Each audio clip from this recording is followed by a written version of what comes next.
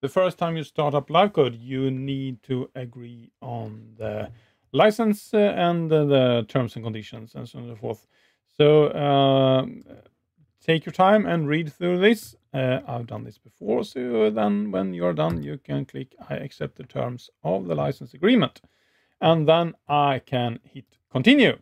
In the next screen, you need to enter your email address and your password, and it should be the same as the one you used when you registered for LiveCode. So after that, you can hit the activate button, and then it will talk to the LiveCode server, and then it will find one or more licenses that you have. And if you have more than one, well, then you can select among them. If you only have one, well, then it will use that one. And then you can use the license, and then it will start up LiveCode. When LiveCode has started, it looks something like this. You have a Start Center, a window called Start Center, and you have a palette here that is called the Tools palette, and then you have a menu under the menu with some buttons, and I will cover some of them today in this video. The Start Center, you have a big blue button that says Start Interactive Welcome, and if you are new to LiveCode, well, then I strongly suggest you to actually click on that one, because that will go through how to work with LiveCode within LiveCode.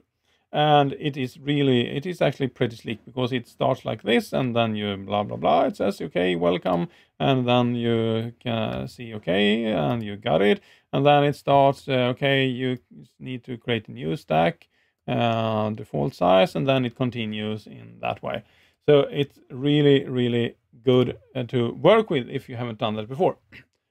The next time you start, the Start Center will look like this instead.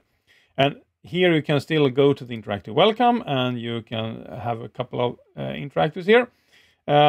You can also create a new stack, or you can look at some sample projects on lessons and so on and so forth. But now I will actually close the Start Center, and I would like to focus a little bit on the help menu, because there is a lot of good stuff in the help menu that I think you should know. There is a user guide that is a PDF that kind of goes through from the beginning how to work and use LiveCode. There is a dictionary that I would like to show you, because in the dictionary you have every command, every function, and everything that is available in LiveCode.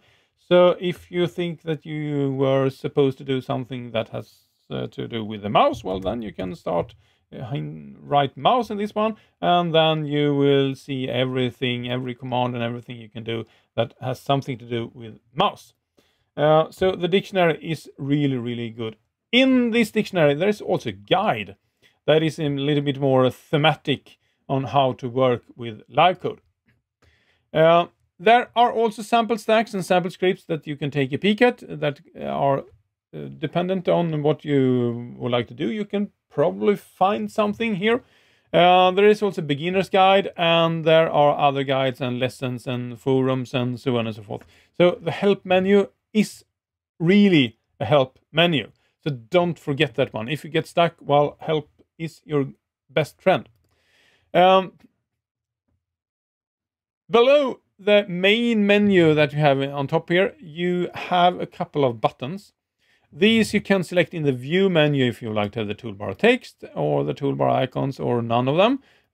So let's bring them all back like that.